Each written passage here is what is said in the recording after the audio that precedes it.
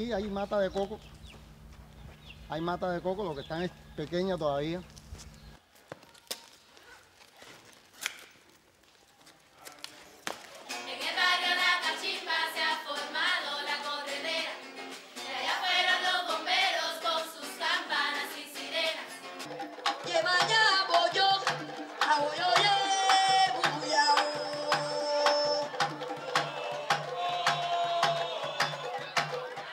Cuba started working in the HIV AIDS program since the very beginning.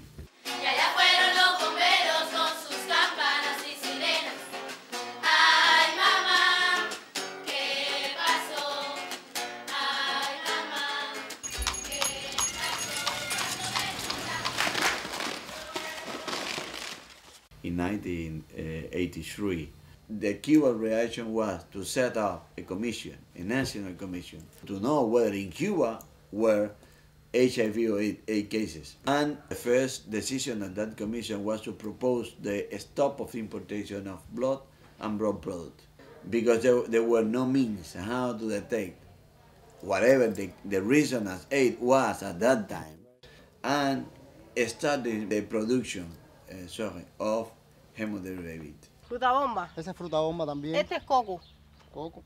Estas tomas las va a poner al inicio de la parte de... Limón, sábila. Estas son plantas medicinales. Bye, Putuan. Okay, bye.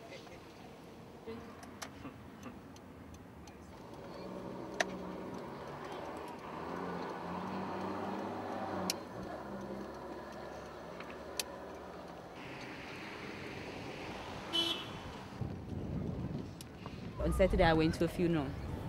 In the street that I grew up in, even though people know that I do HIV/AIDS work, they'll come and they'll talk to me, but the stigma and the discrimination is hectic. People always say to me, you know, shouldn't you like be here every day of the week, and especially now with antiretroviral trials starting. I'm not saying that there shouldn't be stigma and discrimination for trials to begin. That's unrealistic. You need to start drug trials as soon as possible. On Saturday, the three of us were also at the comrade's funeral, and even that had to be used as a platform for activism. So we marched from her home to NY5 cemetery.